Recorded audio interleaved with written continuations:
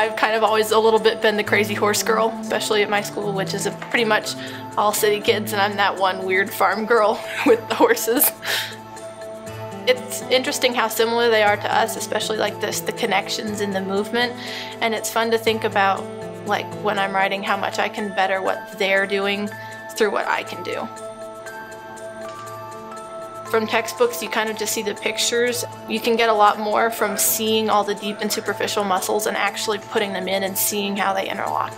It's more intricate, but it makes a lot of sense just because it all works together so fluidly, and so while it's intricate, you can see where all the connections work.